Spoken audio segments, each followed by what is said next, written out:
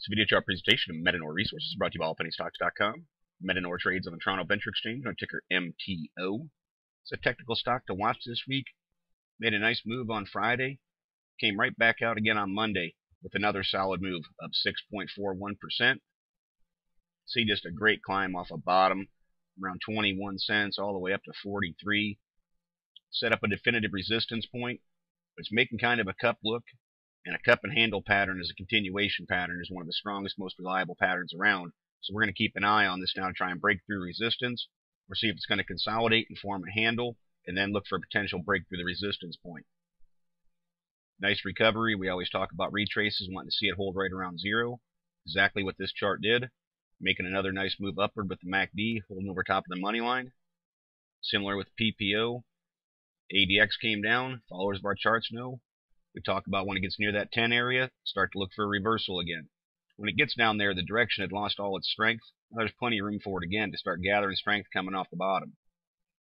Leading into this recent move, nice uptrend going on with the MFI. Similar with the accumulation distribution. MFIs, same thing. Everything was showing buying pressure coming into this play. Followers of the CCI use that break of 100 as a buy point. Per definition, it's a hold until it breaks back down through 100. Full snow, basically technically perfect as well. Retraced, held over top of 50, keeping it in bull chart territory, making a higher low. Nice momentum in the play according to the stow. And even the tricks, which is a lagging indicator, came back down, retraced, held right around zero.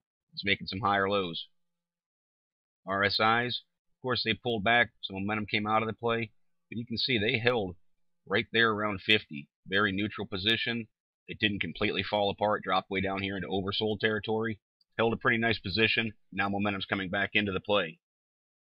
As I mentioned, strong move. Just want to take a quick look at it this way. You can see pulled right back to around the 50% retracement. Held it as a support level. And then began another upward push. Again, technically very sound. What I'd look for now is, of course, there's bottom support there at 32 cents. Support's even stronger. Up here around 35.5. And then up in the area around 37. If you wanted to get real technical about it, you might say 37.5 was actually the breakout point as this pushed. But again, I'd call that a general area. See the 50-day moving average is registering a 37. That surge in volume that's come a couple days in a row now, breaking through that resistance, all very bullish indications. Any sort of pullback, I'd want to see it hold that 50-day moving average. There is a little bit more right there around 39 that could become a support level, which if indeed this wanted to form a handle through here, that would be great to see it hold 39. Would increase the likelihood it's going to try and make another push to take out the top. Of course, that resistance is going to come in at 43 cents. That would be the next breakout point I'd be looking for this chart to continue some bullish pattern. I won't draw a target on it. You can feel free to look up cup and handle patterns, continuation patterns, and see where technically the next target would be. We virtually never put targets to charts because we don't want to feel like we're trying to mislead people. But so far, since this chart's made this move, broke through some old resistance points down here around 29 cents.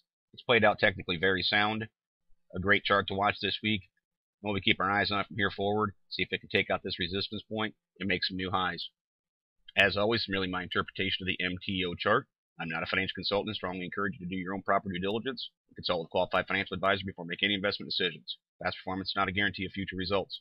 Please visit the allpennystocks.com website to view the full disclaimer disclosure. Do not base any investment decisions upon any material found on the website and/or video chart. No person employed by All Penny Stocks is a registered investment advisor or licensed broker dealer. Thank you for watching and trade smart.